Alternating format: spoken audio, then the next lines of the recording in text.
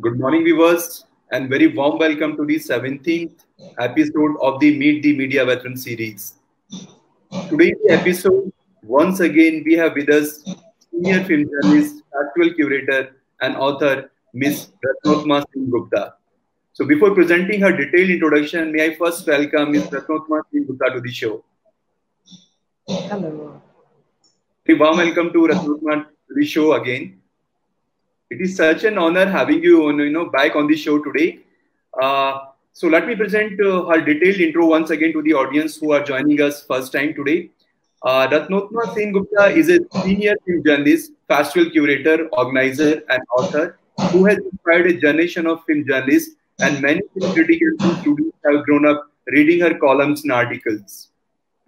She is a recipient of National Film Award and has served on several international film juries. She is the daughter of scriptwriter Nibendu Ghosh, a leading name in Bengali literature and legendary screenplay and director. Ratnottama Sengupta turned director with And They Made Classics on a unique bonding between screenwriter Nibendu Ghosh and legendary film director Mr. Bimal Roy. The hour-long documentary has been screened in international festivals and film institutions in Bangalore, Dhaka, Bhubaneswar, Delhi, Mumbai, Kolkata, Pune, Ahmedabad, Guwahati, and many other cities as well. Very senior journalist, she has been writing for newspapers and journals and participating in discussions on the electronic media, teaching mass communication students, writing books on cinema and art, programming film festivals, and curating art exhibitions. She has written on Hindi films for Encyclopedia Britannica and has been member of CBFC in Ministry of Information Broadcasting. She has served on National Film Award jury and has herself won a national award. She has been the editor of an entertainment website, cinebengal.com, and former arts editor of the Times of India, and as also the member of NFDC's script committee. Author of Krishna's Cosmos and several other volumes, she has recently edited The Bird Called Happiness, Me and I, Kadam Kadam, Chuninda Kahaniya, Nibendu Ghosh.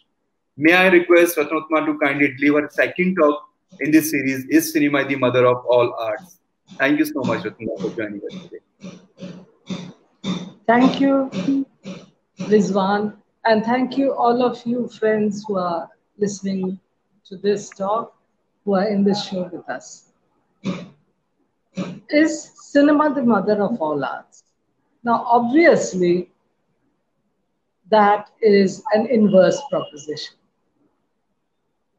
Because we all know cinema is just about 100 years and some years old, which is probably the youngest art, in fact. It was the art invented in the 20th century, and it became possible only after photography came into existence. Before photography took over from portrait painting, in a sense, from landscape art, in a sense, from artists who were painting, depicting the reality around them.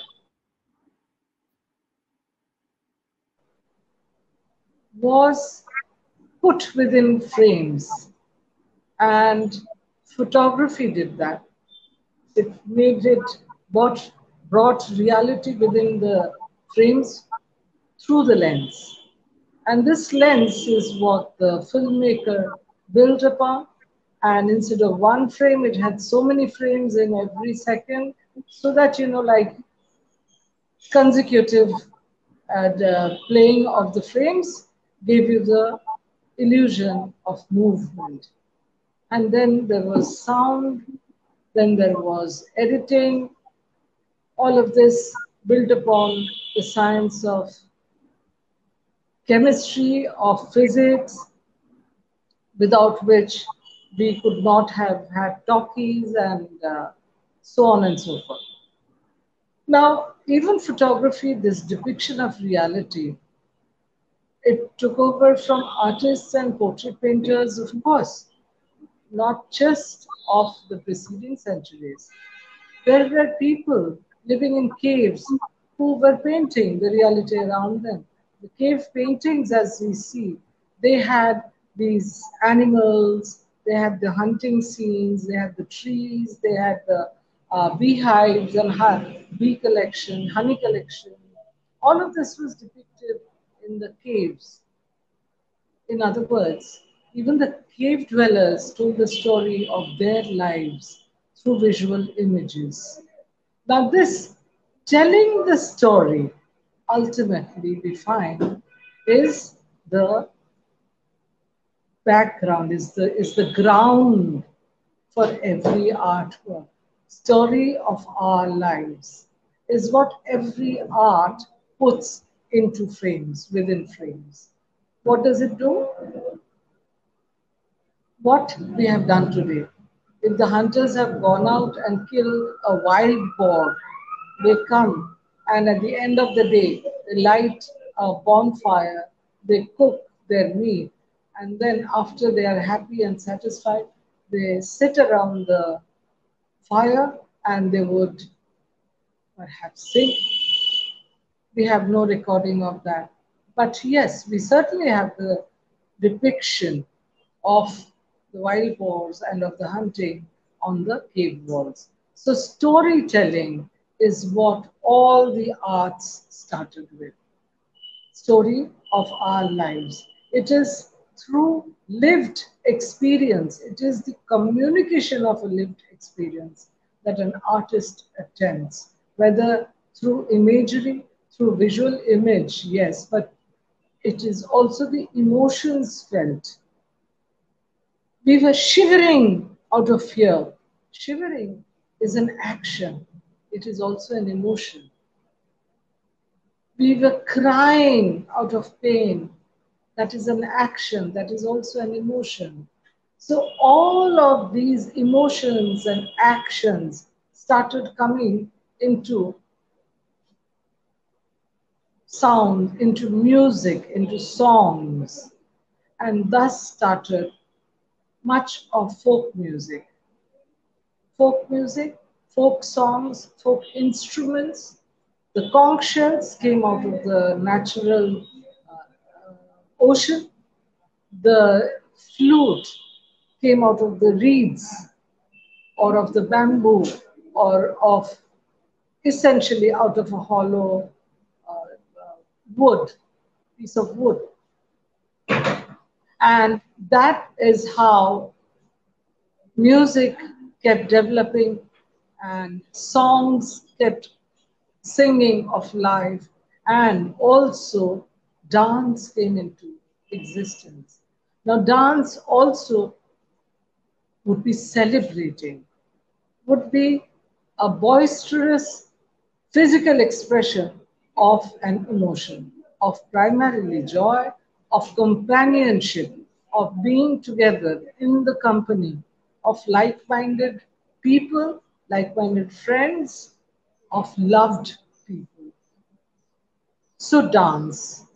In India, in particular, in the ancient times, the dance was also the theatre, dance theatre, our Kathakali, our folk forms like Yakshagana or Gambhira or so many other art forms. They would tell the stories of our mythological heroes, people of the past who may have lived or who may have been idolized as the kind of life we should live. So that is how dance started. Dance started once again telling stories, and dance, music, theatre, all of them, because they were telling stories of life lived, as I said, action, emotion, narration were all woven together in one garland, whether it was theatre, whether it was dance, or whether it was songs and music, they were all building upon a story, a narrative that was about lived life and how that can be an example or how what has to be shunned. The evil man, the villain, even in classical dramas, in classical dance, The evil has to be shunned, has to be kept out of social life because it is wrong for the polarity, it is wrong for the larger good. And that is how even dance, particularly formalized dance like Kathakali or as I mentioned, Yakshagan or Kuriyattam, they all had the good and the evil, the hero and the villain. And of course, all of these elements were also what Raja Ravi Verma built upon when he started painting on canvas for the first time using oil paints. He started painting. Not cloth was not a novelty. Our artists, our miniature artists, our the Pichwai painters, they all used to paint on cloth, but oil, the use of oil-based medium. Of course, earlier also they used natural stones, ingredients, and all of that. But once it started happening on canvas and it started depicting real life as realistically as possible, because our mythological heroes were, of course, they are depicted through dance on stage, on the temple courtyards, but they were stylized. The mask was codified. The paints they used was codified. So those who knew, they knew that this green is for a hero, that this color is for a villain, that this movement meant this, that this gesture, hand gesture, the mudras was talking about so and so things. So it was codified. Much of this carried on to iconography, into architecture, into sculpture, where uh, the human form being as it is, a deity, a god, or a goddess was obviously shown in the best light, very perfectly symmetrical body architecture, broad shoulders, narrow waist, uh, uh, well-formed hips and breasts of women, all of these were idolized. So how do you make out which one is a this goddess and which one is that? Which one is the goddess of prosperity and which one is the goddess of learning? You start learning through the symbols, the vahana or the instrument they would play. Lakshmi would be on a lotus, or she would be with two elephants. These were the signs of prosperity. The lotus, or in an ocean, because Lakshmi is supposed to have come out of the ocean when the great churning happened. Saraswati, on the other hand, is the goddess of learning. She would have a veena. She's the goddess of all the arts. She would have a veena with her. She had the swan with her. The swan, which takes only the essential, the cream, and leaves out the water. So the arts, she notifies the arts. The arts take the essence of reality. They take the cream of everyday life and bring it to the Rasikas. So that is how you started identifying the gods and goddesses. And this is what Raja Ravi Verma built upon. He had the gods and goddesses, but he had them in natural human form, not idolized, not two-dimensional, but like we see them in three dimension in real life portrait. And from there, Dada Saheb Phalke, he, when Raja Ravi Verma paintings were so popular that everybody wanted to have them in their homes, he started bringing out oleograph prints, and these prints were so popular, there was an unending demand for them, and he set up printing presses. And Phalke, who had trained as an artist, also trained, also eventually set up a printing press. He also had a photography store. But photography, mind you, in those days, the predecessor of cinema, photography was not trusted. There was distrust about photography, that it took away the life of actual human beings. So people did not want to be photographed. But these paintings of Ravi Verma, which showed the gods and goddesses as human beings, that was very acceptable. People could identify with these gods and goddesses. So they were popular and everybody wanted to have them in their home.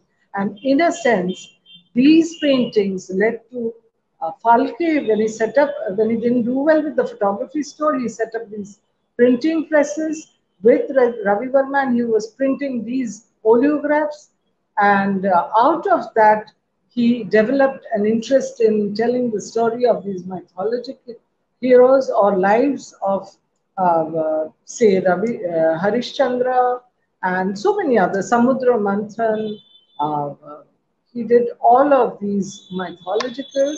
So he also he was inspired in more than one way by Ravi Verma's paintings and prints.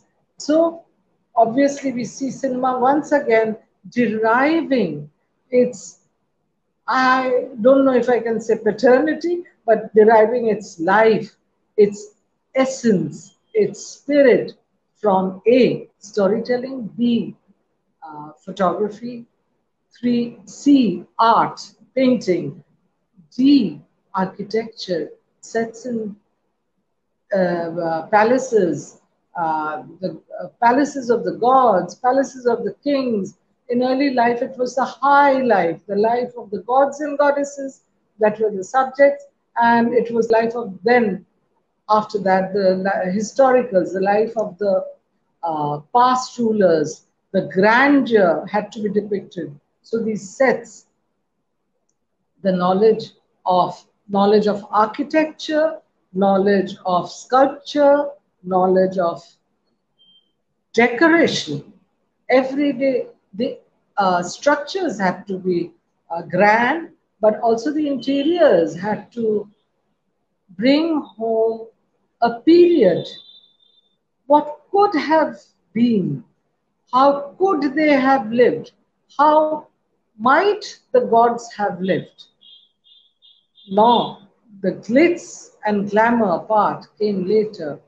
But even in the earliest times, how do you depict grandeur? You endow them. Like I said, how do you rides? She sits on a Hans, on a swan which depicts or metaphorically indicates taking the essence of life. How how is Saraswati the goddess of the arts? She has a veena, the the difficult instrument to play, but what a grand sound! Have that many people playing the veena because it is such a difficult instrument to to play and hold the attention of people. Anyway, so all these things woven together, like when you're knitting, it's not one needle, it's not one thread, ball of wool. You have different colors, you weave in different, and technology, the science, the motion picture of arts and sciences came into being. So cinema is the culmination. It is the amalgamation of all the art forms that mankind has known, mankind has practiced, mankind has grown up with, and mankind still trusts and involves in. It still practices, it still revels in all these arts, art, painting, is still the first thing a child does. Even before the child starts writing ABC, he starts scribbling on the walls, painting. He starts painting the sun, a circle, before he knows the geometry. He starts painting sun rays, straight lines. He starts painting mountains. So the very basic expression of natural expression of man is art, of painting, maybe. And what does the paint do? It starts once again telling story of one's life. So every art form tells the story of our life. And every reader, before cinema, of course, we had the books. Books also came into existence when existence through technology, when the printing press came into existence, the wider circulation of books happened. And before that, calligraphy. People would write the books, illustrate them, illuminate them. These little paintings, all so much of our miniatures, so much of our palm leaf manuscripts, they were calligraphically written and illustrated by artists. But to preserve two things: experience, lived experience, and accumulated knowledge, wisdom. What the sages of the ancient times. And this goes for every part of the world. It is whether it in the Latin America, whether the Incas, or whether in the Altamira caves of Spain, of Europe, Southern Europe, or elsewhere in Indonesia or Australia, where early original life, aboriginal life, came into social living, came into living life as a community, happened everywhere.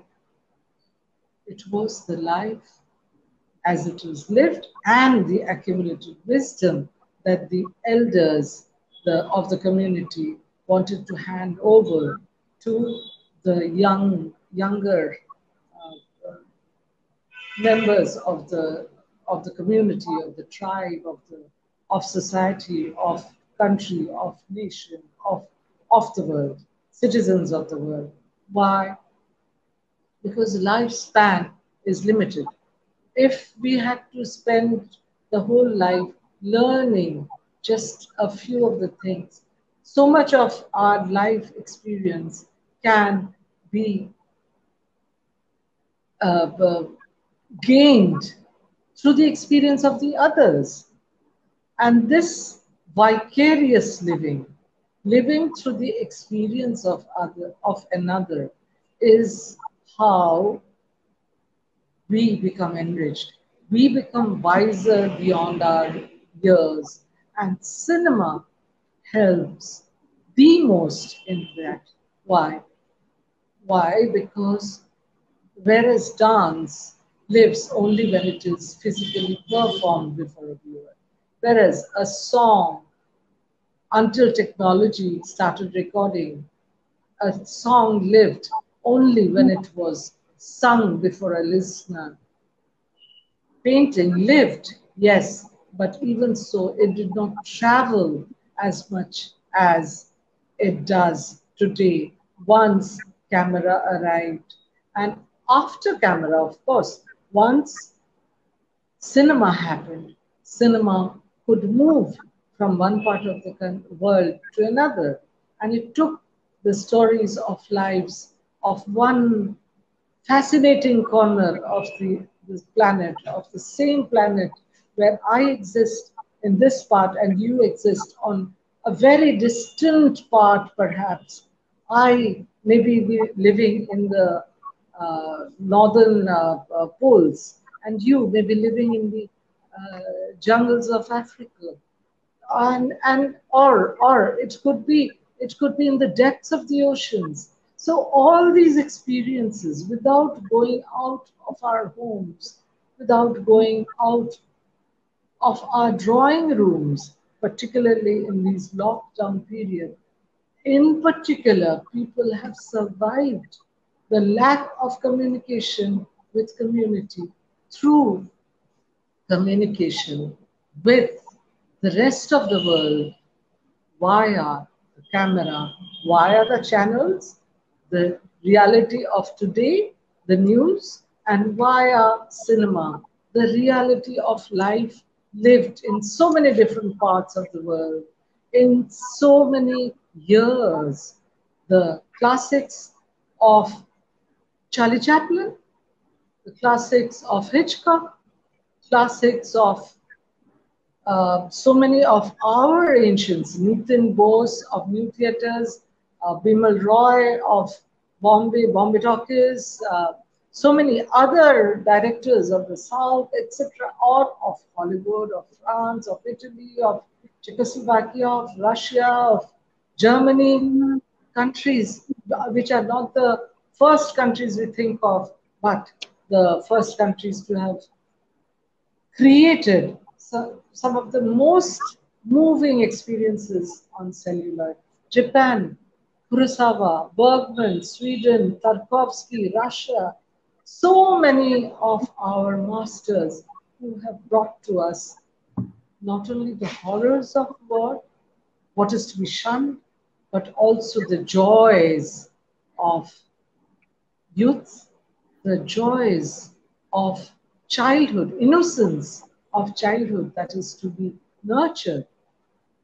All these emotions, all these values, value systems, all of that comes through cinema, which brings it, which stands on the basis of, which weaves in the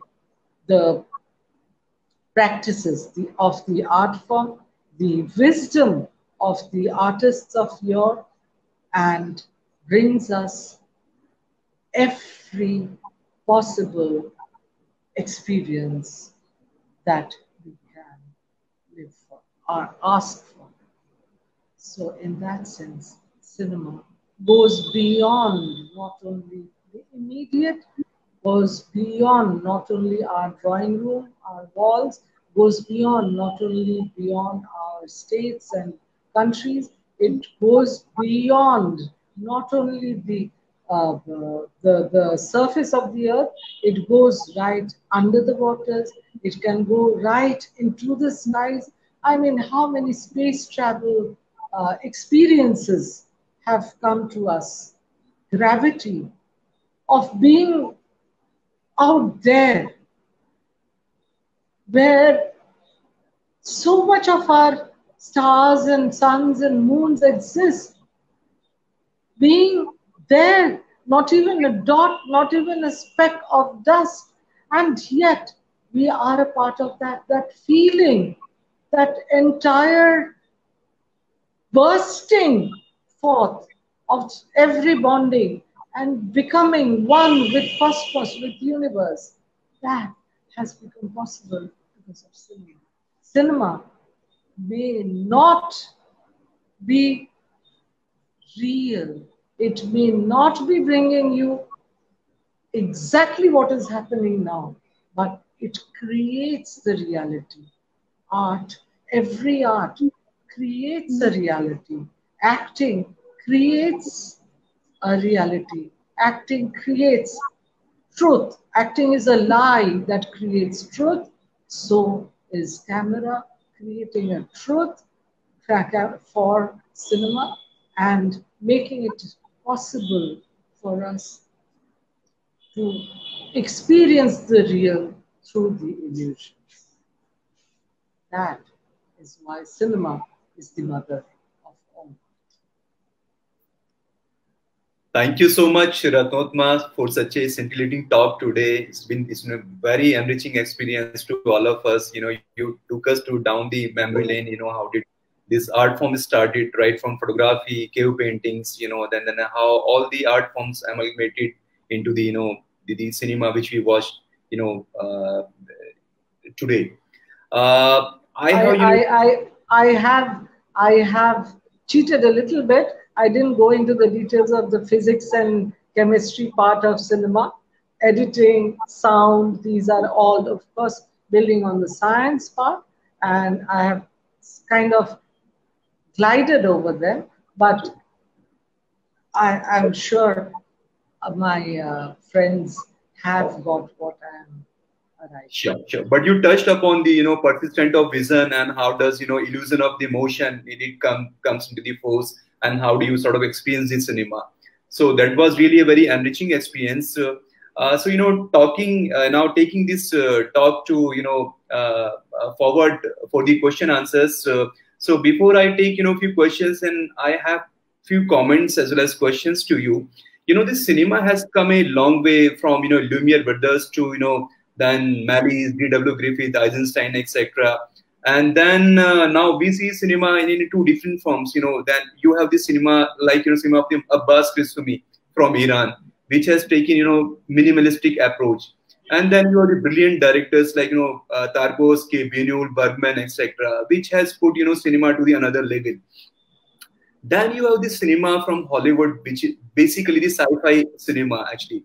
So my question to you is, can we put up, this sci-fi cinema into the art category? Can we say, this cinema is like, art form, the sci-fi cinema of the Hollywood? Absolutely. I mean, what is the definition of art? Can we really say this is art and that is not? Bad handwriting, but calligraphy is also an art form. Why? Handwriting can be bad, but it becomes art when it appeals to the aesthetics. Just looking at the way the alphabets have been structured, where it goes up, where it comes down, whether it's in Chinese writing, Japanese writing, whether it is the Persian and Arabic calligraphy, whether it is Sanskrit, whether it is any other language. There is, just as in something as simple as handwriting, it becomes art only when it appeals to aesthetics. And that aesthetic, what is life? Life out there on the streets is life, right? What is happening? The minute there is an accident, our frame, our lens zooms in only on that little bit. We are looking through that. That framing is art. Because we can't comprehend the whole thing. We can't bring everything into our rooms. From our rooms, we can't look at everything. We can either look at the sky or we can look at the ground. So that window, that framing, that is art. And when your sci-fi talks about an experience, I was just talking about gravity. There was another film, I'm sorry, I forget the name immediately, but it was where some aliens have landed and they are writing something. And there is this professor from a university who's taken to decipher. She's a linguist and she's taken to decipher the writings. It was a very recent, 2 or 3 years ago. I'll remember the name in a little while. So she's taken there, and so communication, writing alphabets is communication. Now art, when this art communicates that no matter how alien they are, I'm using the word in the normal sense, not as a creature from another world, but as something that we do not know. No matter how alien, there are certain things we communicate, which is why even those who don't hear, who are orally challenged, they can follow the signs, mudras. That was what were the mudras were doing, codified, because long distance away. And Sanskrit, once it became a language of the only the learned, and it was no longer the lived language. It probably never was. It probably was always the language of the learned, like Latin. And the used languages, spoken languages, probably were the dialects. But what I'm trying to arrive at is that language was communicating. As long as a sci-fi is communicating an emotion or a reality that we can identify or be respond to, I mean, video game also builds on a certain reality, that of the unknown. There have been films. What film was that? We had Ra1, Yeah. random access dot one, right? Yeah. Random access dot one, but Ra1. The minute it is random access dot one, it is sci-fi. The minute I say Ra1, it's the evil character. The evil character with 10 heads who is almost impossible to kill.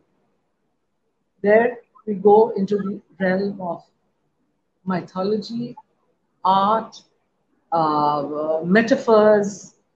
Art builds on metaphors. Art communicates through metaphors. So there it ceases to be a sci-fi. It becomes art. True. I think there is a strong school of thought, which comes heavily on these films, especially.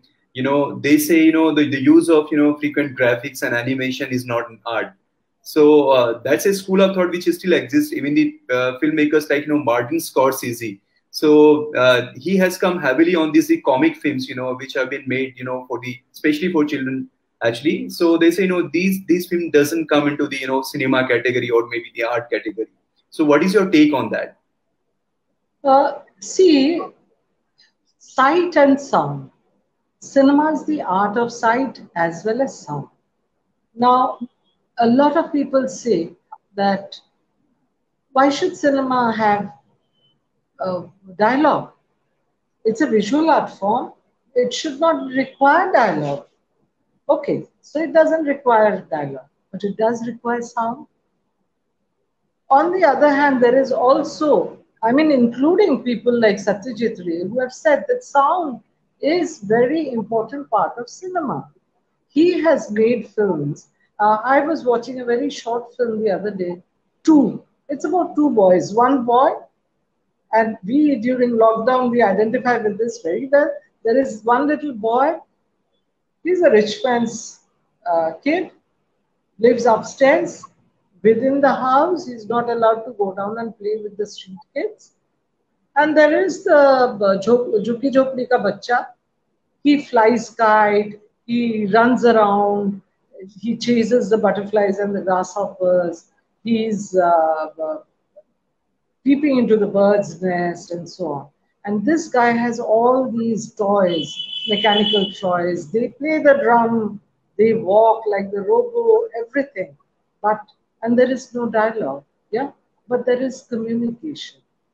The boy outside, he's flying a kite. The boy inside, he's unhappy about that. He gets his air gun and fires at the kite. The kite comes down.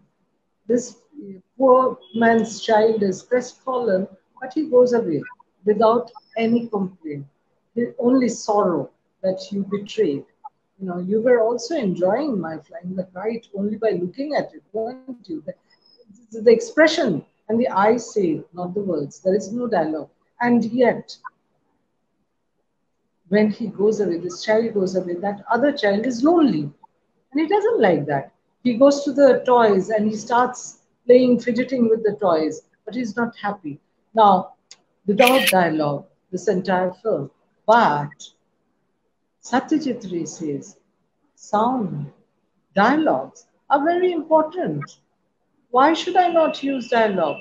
because I think if this was during Enemy of the People, Ganushotsu, he had said in one interview taken during that time, when he had said that there are a lot of social ills that only dialogues and through verbalizing we can decry.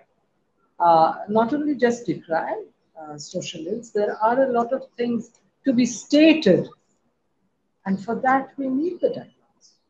So cinema has been blessed with by technology with both sight and sound. So why not? True that. So we have, a question from Anisha Badani. She asked, who has been your favorite artist and why? Well, is it possible ever to say who has been your favorite artist? You mean artist as in painter? Is it artist as in painter? When you have to forgive me, I go into stories about my life and my people very much. So when my son was growing up, he didn't want to have fish because fish has bones, and he wanted chicken. And in a Bengali household, you can understand how difficult, what a sacrilege that is. How can you not have fish? Anyway, so I told him that for 1 month I'm going to serve you chicken at every meal, and then after that 1 month you tell me whether you want. It so happened he came to Calcutta for a holiday. We used to live in Delhi. He came to Calcutta for a holiday, and everywhere he went, we were not with him. He had come with cousins, and everybody said, "Oh, he doesn't have fish," so he was fed chicken. And when he went back after the holiday, he said, "Mom, you were right. I don't want chicken anymore. Can I have some fish?" So it's like that. You like certain things in every artist. Every artist, we have. Is it possible to say we want daylight 24 hours of the day? What would life be during the lockdown when people were not allowed to go out? It was Sundays every 7 days a week. Did we want that? So, too much of a good thing is also something that people don't really enjoy, don't relish. So, it is not possible to say which artist I like most because I love miniatures, I love folk painting, I love Kalighat painting, I love Nathdwara painting, I love M.F. Hussain, I love Satish Gujral, I love Razaz's paintings, I love Jia Santosh's Neo-Tantric paintings, I love contemporary artists, installations, I love a whole lot of things. True. I'm sure Anisha Badani. I'm sorry, Anisha. Please, you'll have to allow me to continue to love. So I'm sure Anisha has, she got her answer. Yeah, she says, well, you are allowed to have your favorite. So you have already told your favorite. So lots of, favorite artists of yours. Because I spoke about Raja Ravi Verma, let me also tell you, Raja Ravi Verma himself has painted so many mythological situations. There's one painting of Sita Haran. I can tell you that is one painting that had a deep impression on me. Because it visualized for me the energy, the power, the fight a bird can put up against a sword. Yeah. And so there are such things, in in the art of every artist. There are certain paintings of Hussain which I love more than others, and there are certain paintings of portrait artists which I love. I can tell you what really one loves. When Indira Gandhi passed away, there was a portrait painting done where she was shown, uh, she had passed away, remember, and she died by the bullet. Uh, Someone had killed her, and but she was a leader, and so she's shown wearing a garland, except the flower in the middle, which is usually a rose, that suddenly has become a blood spread.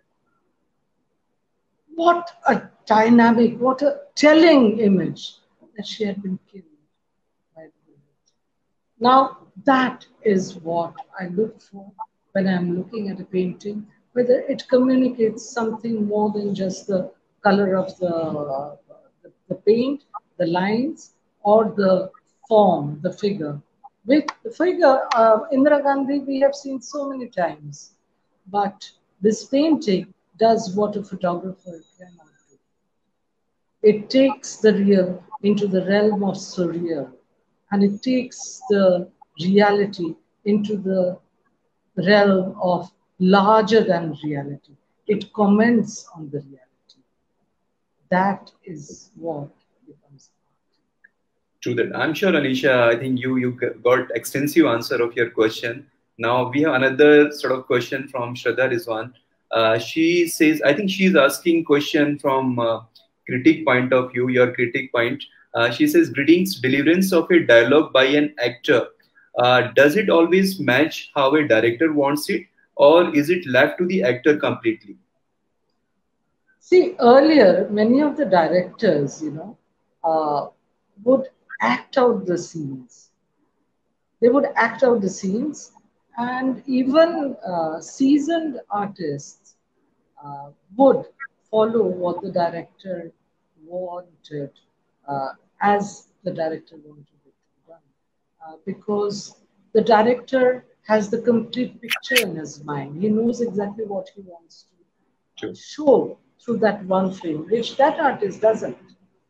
Uh, However, a lot of the later artists who've been trained, actors who've been trained in NST or FTI or wherever, various film schools now, directors prefer to leave it to the actors, because the actors now know they are not so much as it used to be in the 60s and 70s.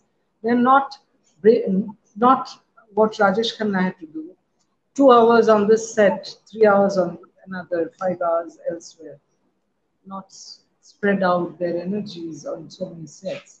They give more of their time, and the directors also make the films within a set time frame.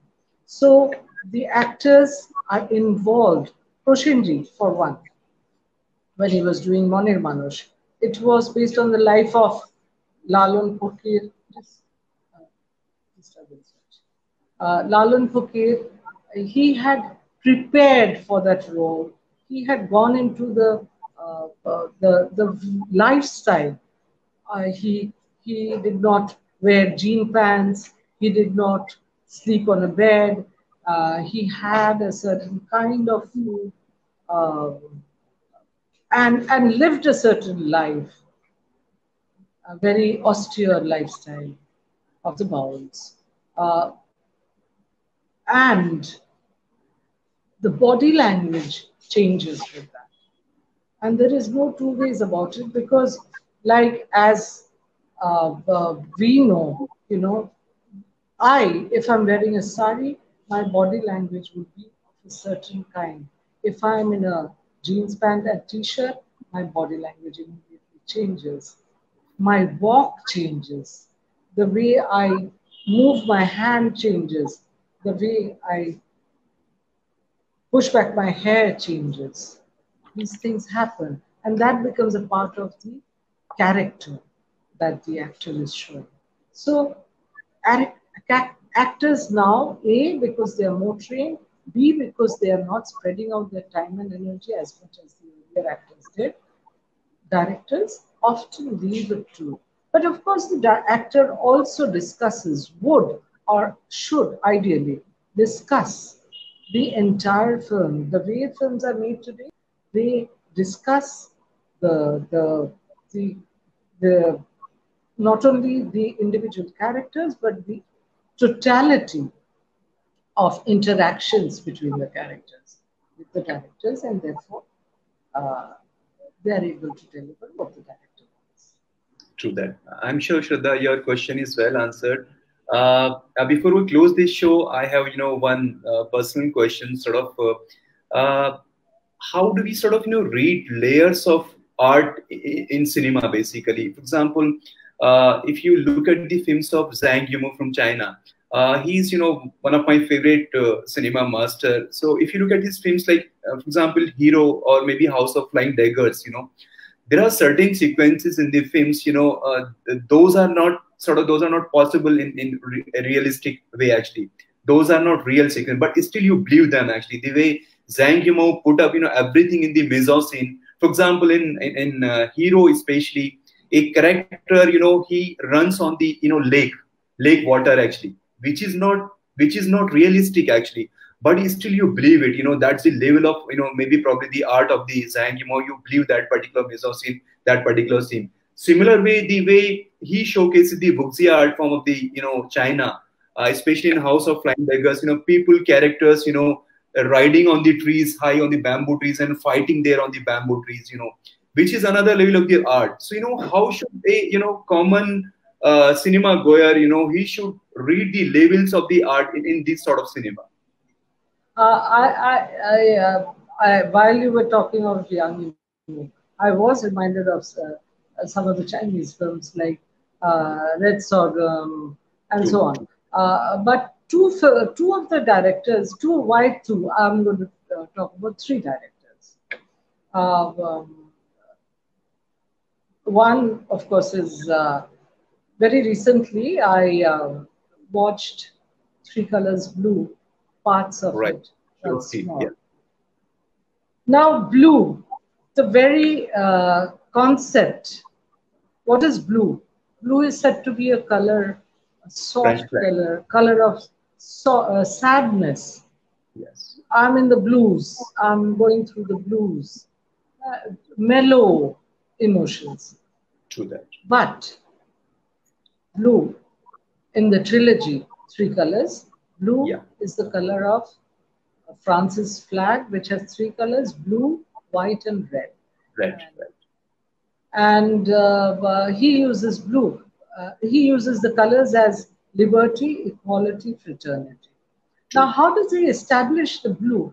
It is about liberty, but in a very different kind. It's not a war film.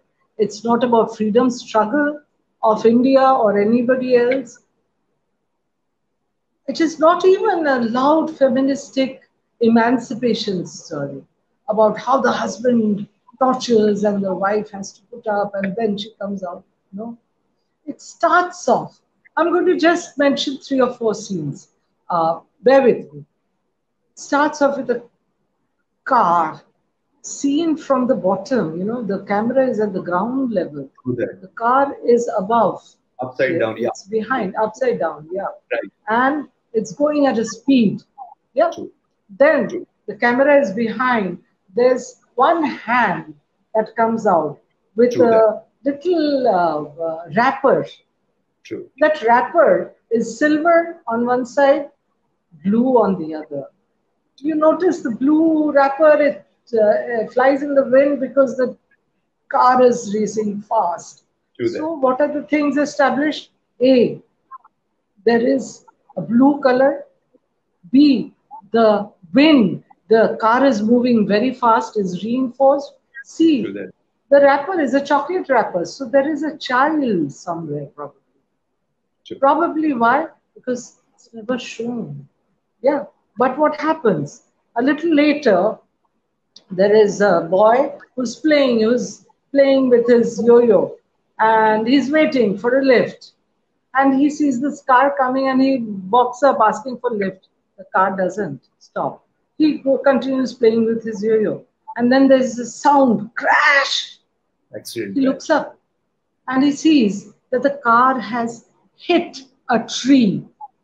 You see fumes. And then the doors have opened. And then the ball falls down and comes out. So that child thing is reinforced. Yeah? So the layers that a car has crashed and a child has probably died in it. Yeah. This child emotion, the child, the mother is in the hospital. She comes out. There is a grand burial being given to the husband, who was a very important personality. It's on the TV. So it's on the TV, and that establishes that the husband was a very important person. But she switches it off. She doesn't want to listen because she's losing. She's missing her child. The the child she had held in her womb, the child she's raised, the child who was so dear to her, a part of her, an extension of her. That whole emotion is layered. She switches off the TV. So there are always layers without even a dialogue. We were talking about dialogue and no dialogue. Without a dialogue, all this is established. Three Colors Blue is one film where I would ask every viewer to have at least 2 or 3 screenings, because I keep discovering new layers. Then when she goes into one house where there are documents, you see her through the documents at the other end, the cameras. Documents, files of documents. Those are not documents, those are music scores that have been kept. So she's on the other side. The husband was the music composer, but the camera is following her as she looks at the scores. Yeah, much, much later, it is revealed that she herself was a composer and had been composing. The finger on the music notations. So there are layers and layers. Then there is the sound and the non-existence of dialogue. There is the rat which has laid which has some babies, and she can't take the sound of the baby, so she goes out and gets the neighbor's cat and puts it in the cupboard, and then she can't sleep. She's also herself horrified in a certain way, but she can't, so there is so much that has been said. Then she goes and visits a mother who's in an old age home. The mother has forgotten. So that is forgetting. This daughter who has a mother cannot forget her daughter who has died in an accident. But her mother, who's aged, whose amnesia has set in, but the mother is looking at a television. She's looking at bungee jumping, something that you cannot expect a 90-year-old to do. Anyway, so there are all these layers through one visual, through the next visual, as I was saying the other day, juxtaposition of visuals that on the face of it don't say anything. Bungee jumping, why is the old woman shown watching bungee jumping? Because that's something she can never do. Even in her mind, she can't jump up and down now. She's forgotten her past. So these layers are always there. The more the layers, the more rich the film visual is.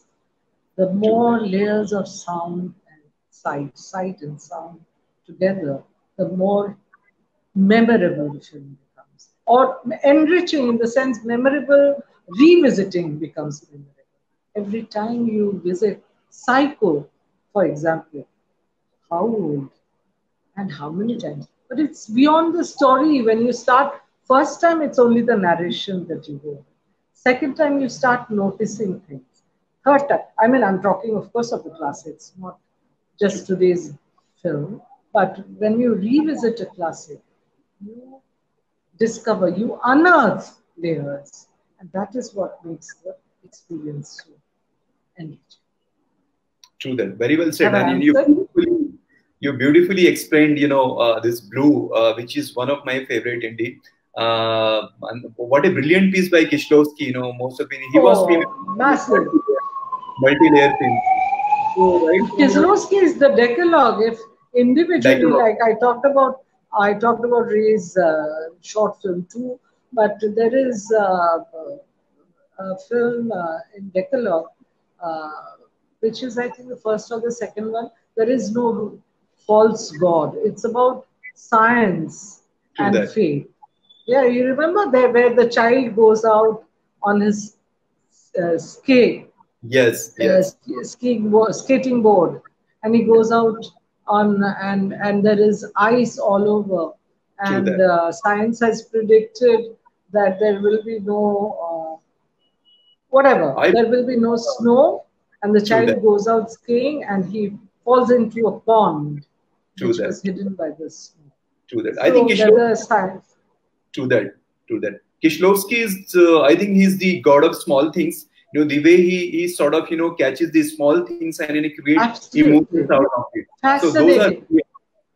those are brilliant, His especially. short film about killing is another where Absolutely, you keep on seeing layers. You hate the man when he's doing the killing, but you also hate the fact that he's being killed for having killed. true that, true that. I'm torn. I mean, I am torn. I want him to die when he's killing, but when True, he's actually dying, I'm not so sure. So true that that. is what art is. That is what art does. It Absolutely, makes you question reality, true, your own self. true that. And show a story about love. Actually, there's again a brilliant Oh, film for oh Kishlo. yes, absolutely, Top absolutely. of the class, Those actually. decalogues, like I said, I'm like little gems. Top of the class. Absolutely, absolutely. Absolutely, And absolutely. Didi, even a character is dipping this sugar cube in tea, a teacup actually. The way sugar cube is absorbing the water from the those are special emotions which sort of takes you into another space altogether. So Absolutely. that's really fantastic I closing was of I this was show. talking about Blue. Yes, just I can't help but go back to one scene. Everybody probably knows about it. Anybody who's been watching films, where she goes into she's given away the house. Everything has been taken away from the house. She goes into her daughter's room, and there's this chime hanging on the window, which Right, has right, been right, overlooked or has been left there because it's not right. so And then important. blue But to crystals are her, there. she goes and touches the crystal. The crystals are Yes, blue, sadness, yes, blue once again, layered, but she touches it. She true. tries to bring it down. A few of the crystals come into her hand. She lets go of it. The whole True. scene, without a dialogue spoken, she's letting go of the memory. She's letting go of her attachment to the child. She's coming out of the past True into that. out of her yesterdays into her tomorrows. True that. So I think we have the last sort of comment or comment come question as well from Shraddha again. She says that creativity is flow of emotions. For a director, it is their dream coming true. Having been understood by the viewers must be a thrilling experience. So she wants your take on this. Creativity is a flow of emotion, most certainly. Uh, Can you put it again, Ubaid, a, on a, his? a bird sings because it has a song, but So when it reaches a listener, it becomes a cuckoo's call. It becomes a call that raises a certain emotion in a cuckoo bird. It raises a different emotion in a human being. It raises, uh, it signals a mating season for a cuckoo bird. For a human emotion, it can talk of, in our folklore, we have Videsiya songs. In right, our folklores, not folklore, folk music, we have Hori. In so much else, the cuckoo's call can be the mango season. The cuckoo's true. call can be piu kaha, like so many songs have said. So Videsiya, the man of the house, has gone. He's a migrant worker. He's gone to a foreign country to earn his livelihood. Right, Okay, right, so that is creativity. That is, a director creates because he has a song. He has a song to sing. He has a song to give to the world. Not because Dada Saheb Phalke award मिलेगा, Oscar में जाएगा, Berlin में दिखाएगा, कान में सुनाएगा, बताएगा. None of that. He has to make that film because he has to share that song. Okay. When it reaches the listener, to different listener, to different viewer, it will indicate different things. But when it indicates so many things to so many viewers, that is a successful film. That is a successful creation. When it touches so many chords and raises so many uh, thoughts in so many different minds. To that. So I'm sure this question is also well answered, very well explained again. So creativity is, yeah, really a flow of emotions. So with this, we have come to the end of the show because it's already 1 hour past now. And it's been such an enriching experience for all of us today. It's really wonderful talking to you always. The new things you have brought into the talk today. I'm sure, this would have enriched audience a lot. I'm really thankful to you once again. You joined us second time My today, and you. thanks to all of you. It has been, as I said, it has been a learning experience for me as well, because uh, I, every time I come out of your classrooms and your interactions, I am wiser Thank you so much. through your interaction. Thank you so much for joining us today. It's been really very enriching today. And dear viewers, that's it for today in this show.